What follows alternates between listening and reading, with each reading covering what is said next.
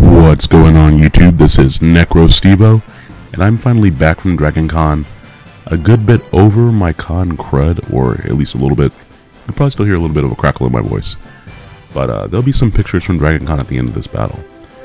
In the meantime, this is a singles battle that I had with Natea or FC. You can see that the teams there are a little bit unbalanced, so I knew when I saw the team preview, I was like, well, crap. Because we were facing down 4 legendary Pokemon, Caesar, and Bisharp. Everything that he has is very powerful, and I can't really break through any of his Pokemon with just one of mine. He has a pretty good check to all my Pokemon, so it's going to make Donphan very important just to hit Landorus with Ice Shard if I need to, because it's probably Scarfed, especially if he leads out with it. And Zoroark will be useful as well, just because it will resist Bisharp's Sucker Punch, and I can hit it and Caesar with fire attacks if I bluff the right thing.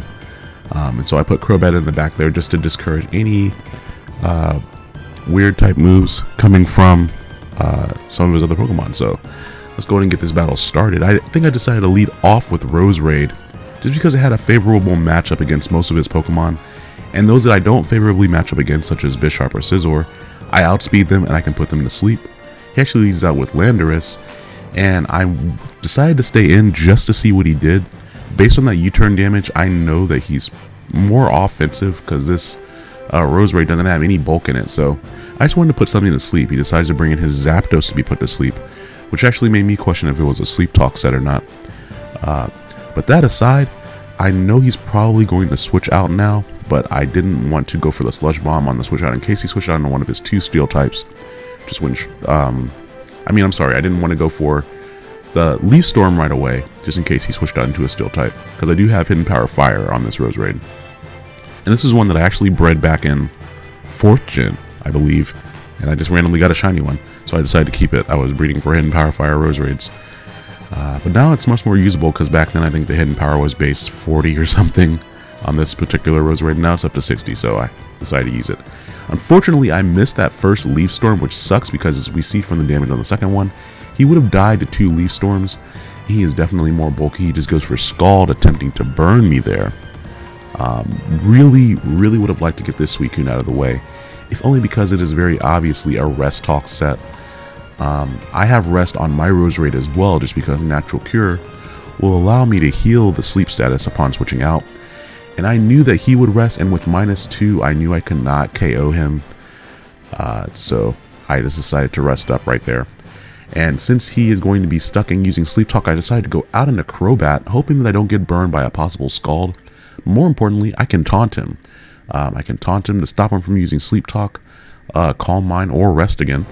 And then I can hit him with Brave Birds. He is probably max defense using Calm Mind, but I just need to whittle him down to the point where he either is forced to switch out, or at the very least is forced to attack and I guess die off to his own. Not attacking me because I'm using Brave Bird. Unfortunately, Suicune's defenses are very high. Crobat is just not going to be able to cut it here. It's a little unfortunate because I really like using Crobat, but it wasn't as useful against the team that he had. A lot of his Pokemon, for example, Landorus being Scarfed means that Crobat doesn't outspeed it. Crobat can't really break through Zapdos or Caesar or Bisharp on its own. And then as we saw the damage that it was doing against Suicune right there, not really cutting it. So I'm going to go out into my Haxorus, which actually is carrying a Lumberry, and even at -1, that Outrage does a ton of damage to Landorus. I was very proud of Haxorus for doing that damage. I think this Haxorus is one that I got from a giveaway. I'm not really sure. I don't believe that I bred that Haxorus though. Here I decided to go out into my Mawile. I expected him to double back out into his Deoxys defense, which is why I did that. I did not think he would stay in, but I'm actually happy I went ahead and did that, because otherwise Knockoff would have done a ton of damage, knocking off my Lumberry. Here he actually overpredicts and goes for Taunt, which I thought he might do that, and so I really just wanted to get rid of Bisharp because it is going to be a thorn in my side for this battle, and so I'm able to just play rough and get rid of it. Unfortunately, I do not have any dark type attacks to hit this Deoxys with, so I'm forced to switch out, and I couldn't even set up the Swords Dance that I had because he did taunt me. Expecting Stealth Rocks, I decided to go on an Assault Vest Donphan, which I am starting to really like Assault Vest Donphan. It's just so useful. It takes hits really, really well, and here I'm just able to go for Knockoff. I was trying to just get rid of Deoxys's residual recovery, and even at -1, Landorus being 4 times weak to that Ice Shard means I'm going to be able to finish it off, which is great. We see the confirmed Choice Scarf there, which is always good to see, because now at least I know several of his other Pokemon probably aren't Choice Scarfed. Now Scizor comes in here, and now we have a problem because I don't have anything to stop this thing. I could switch in several Pokemon, but at the same token, there's not much those Pokemon can do to it. And I knew that Scizor was a threat in the back of my mind. At the same token, it's like there wasn't really much I could do to it, even if I did bring in something that was faster. It has a Bullet Punch, and I don't really have anything that's bulky enough to live a +4 Bullet Punch. Now here I was sad to see that his Bullet Punch outsped my Sucker Punch, because I was hoping to get some more damage on it before going out into Haxorus, with whom I do have Earthquake. And so I was just expecting the Bullet Punch to KO me, but Haxorus actually lives because I have Focus Sash on it. I completely forgot that I had that instead of the Lumberry. I guess it's good that I got rid of those Stealth Rocks earlier.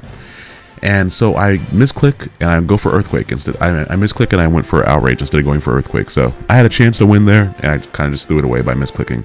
And I don't know if he predicted me to misclick, because he went for Roost, which effectively seals his victory. I think I could have KO'd it if I had gone for the appropriate move. But that's neither here nor there. Outside of that really crappy misplay, I really enjoyed this team. It was a bit outclassed by the options that he was using, but at the same time, it did kind of hold its own. He only had, I think, 2 Pokemon left. He had this left, Zapdos, and Suicune, I believe. I think that's all he had left. But yeah, we see that everything that I have left is just kind of too weak to take on the Bullet Punches there. Oh, he also had Deoxys. So yeah, that was kind of a 4-0, but it is what it is. I enjoyed the battle. That's what's important. So if you guys enjoyed this match, make sure you leave a like, and I will be coming at you later this week with the last part of my prediction series, where we actually look at a battle and see how the predictions work out using kind of the formula that I gave you, and the way that I think about predictions and things like that. So look forward to that, and in the meantime, I will talk to you all later. Bye bye now.